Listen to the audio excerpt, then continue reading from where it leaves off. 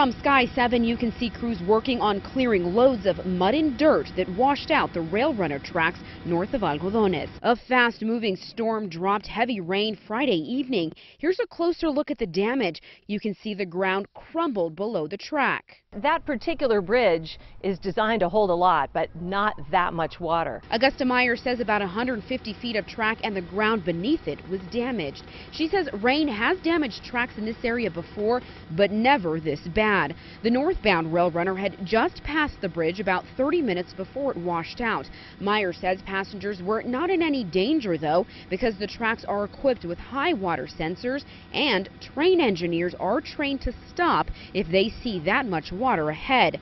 Now it will take these crews at least the next 2 days to clean up the mess. We're hoping to get it fixed certainly by the commute Monday morning is our goal. The repairs will cost between $40,000 to $60,000. Meyer says there is enough money in Rail Runner's budget for those repairs.